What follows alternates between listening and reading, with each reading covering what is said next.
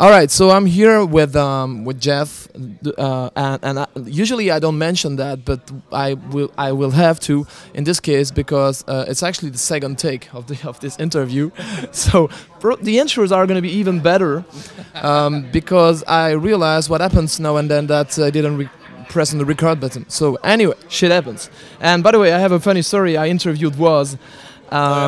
Like 3 years ago, and when I came back at home, half of the content was like because of a cable. So this is this is one of the reasons why about. Anyway, Jeff, you need some introduction, not to the developer community, but to some others. You are behind a very cool blog at iPhoneDevelopment.blogspot.com. That is my blog. Yep. Yeah. Yep. And you post a bunch of code, like pretty much not every day, but pretty much every week. It's not every day. I do try to do something every week. I don't always succeed. I also, but sort of if you average it out, it probably comes up to at least once a week. Yeah. And give us a little bit of your background, because a lot of people know you as the iPhone developer and author, and but before that you've done a bunch of different things. Yeah. It's kind of I've had sort of what you would call an unusual career path. I've been programming on a hobby level since like 1980. I started with the Apple IIs and then switched over to the Mac in the late 80s. And then it was sort of just something I did, but it was sort of an obsession at times, taking an awful lot of my time. But I sort of went to school for a completely different thing. So I ended up, in 1995 with a law degree I didn't want to use, which law degree. Yeah. So very quickly I passed the bar in January, and by February I was done. Sort of wandered around for a while, not sure what to do. Still programming as a hobby, but I just didn't think I'd be able to find a job because I had nothing on my resume. You can go in and say I've been doing it for 20 years, and they say, well, what have you done? It's like, well, it's a bunch of stuff on my hard drive, a couple open source projects. So I was just sort of written off ever getting a job. And in the late 90s, my wife got a job in Silicon Valley, and we were out there. And with the .com explosion, there was such a shortage of talent that there were companies willing to give people with sort of inappropriate backgrounds a chance. And I got a job at a company called PeopleSoft as a developer, and then it was sort of all from there. I worked at PeopleSoft for about 4 years and had planned to stay. I'm glad I didn't, because they were bought by Oracle. Wasn't necessarily someplace I'd want to be after Oracle bought them. But just through sort of unusual circumstances, I ended up having to leave the company. We went back east, and I started consulting. So I was doing enterprise consulting at first, PeopleSoft, and then branching into other things, and sort of still doing Mac development, some Mac open source projects. I started writing for Mac Tech Magazine.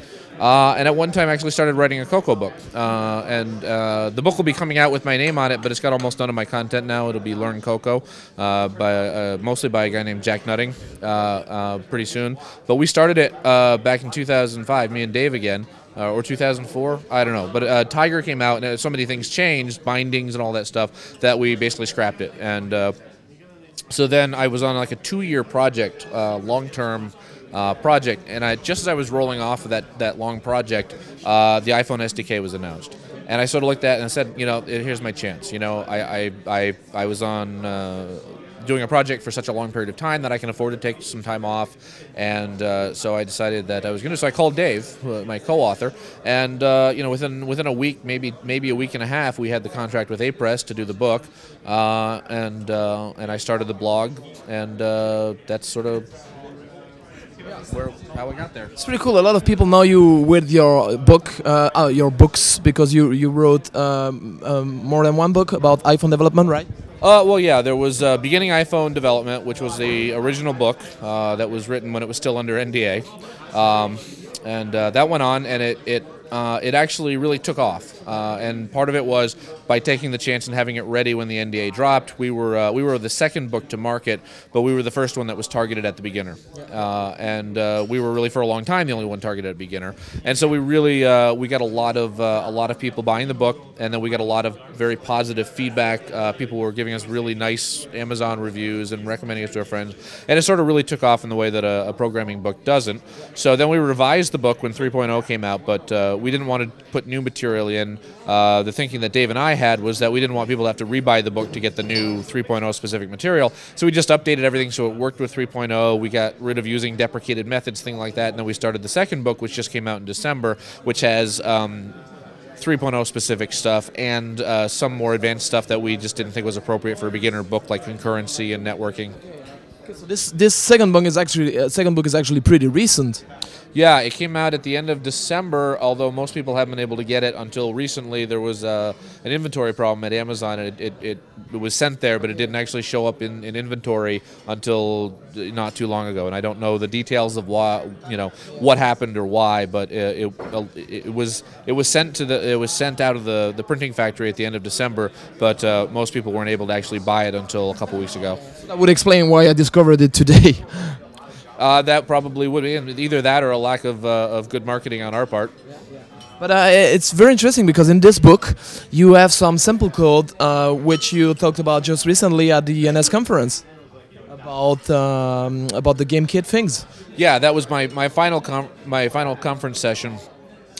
Which I just did was on GameKit and online play, and it was a lot of the code was taken from the book, mostly just as a time saving factor, because I did two sort of original presentations, and I just as a time issue, I just didn't have the time to do a third or completely original one. So yeah, it was mostly code from the book along with explanations. Obviously, a lot of people here attending the conference has taken some things from you and some tips and tricks.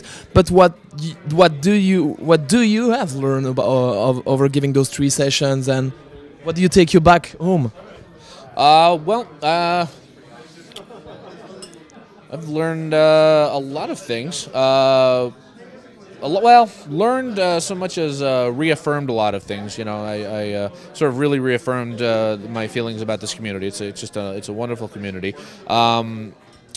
Unfortunately, I spent so much time working on the presentations while I was here, because I didn't plan ahead all that well, that I didn't get to go into some of the sessions. But I learned that some of the people that were here are phenomenal speakers. Always like watching Mike Lee, but Drew McCormick, I'd never seen him speak, and he was phenomenal. I wish I could have watched all of his sessions. But pretty much everybody did a great job, and that my sort of one regret is that I wasn't able to go and watch all of every session because I had to work on mine. But there's some satisfaction in knowing that I'll get to see them in Atlanta. And over Europe generally, or London here, what do you feel as a non-programmer? Aside the very good beer, what do you take back home? Just from the UK in general? For Europe in general, or? What am I taking home? What do you like? Oh, I like the people, and I can't really say much more than that, except for there's a pub about 4 kilometers up the road that we went to. But other than that, I really haven't left the conference center. It's quite a nice conference center. I've enjoyed myself, but I've really been squirreled away here, either working, presenting, or here in the bar talking with people. So the only thing I can really comment is on the people. But I've just met a tremendous number of really great people. I've had a great time. It's actually too bad that we are again in an NDA thingy with the iPad, because I cannot ask you a specific question about that. But other than that, what are you excited about the future, and generally also about the iPad thingies? Well, the iPad, I think it's interesting seeing all the negative comments out there, because it's, my first reaction is this is not really a product that's targeted at me. It would never be my main device. As a developer, I want one because it looks like it has a lot of promise.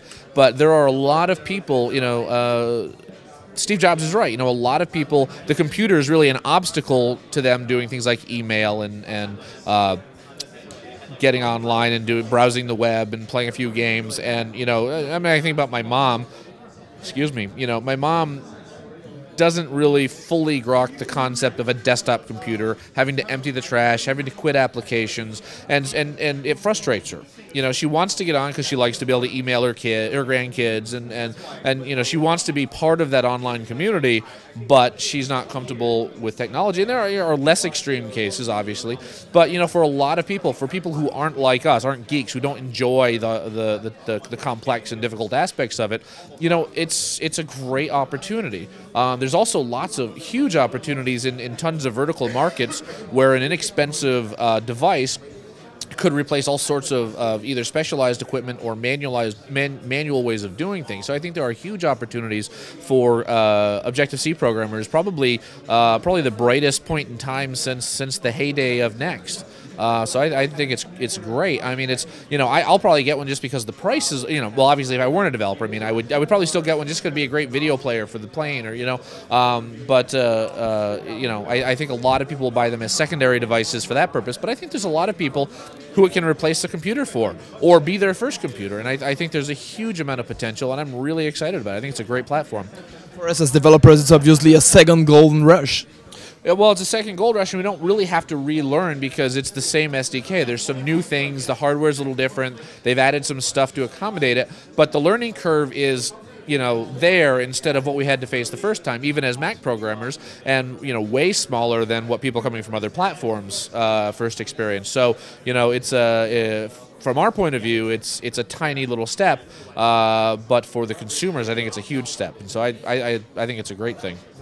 So thank you for the talk. I would love to speak 2 hours with you, but then I will have to spend 3 days in iMovie.